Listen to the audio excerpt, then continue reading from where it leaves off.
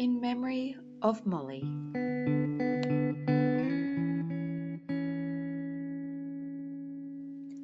Molly, born in February 2006, had a rocky start to her life. It wasn't until her third rescue home that she found her forever family.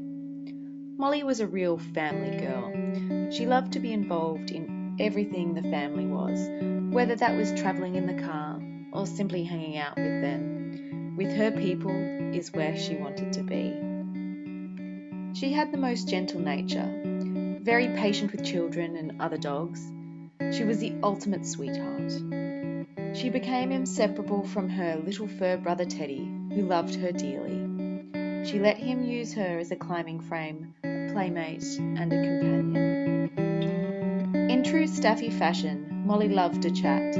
She would tell her family all about her day and how much she missed them. Sadly, it is so quiet now that she is gone, and little Teddy is lost without his mate.